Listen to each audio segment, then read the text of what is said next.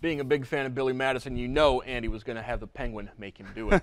Well, just over 2 years ago, Reggie McAdams passed John Woolley as Elida's all-time leading scorer, but already that record is in jeopardy. Dakota Mathias enters tonight's game at Kenton, 76 points away from tying McAdams' mark. At his current average of 27 points a game, Mathias would set the record next Saturday against LCC. But before any of that, Bulldogs trying to remain in first place in the Western Buckeye League. Kenton yet to win a league game. Denny Thompson looking out to his team up by 4 late in the second quarter. Kenton's Colin Blackford goes inside to Grant Sherman. Misses once, gets his own rebound. Putback is good, plus the foul. 22 points for Sherman.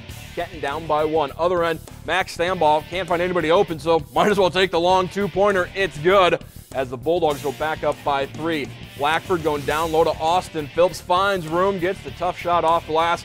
Kenton only down 1. Defense starts to take over now. Dakota Mathias pass inside to Marquise Wilson, but Sherman with the block.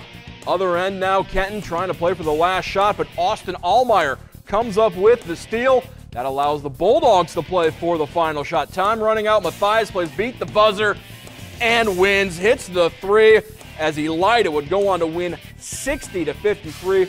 Dakota leading the way for the Bulldogs with 25 points.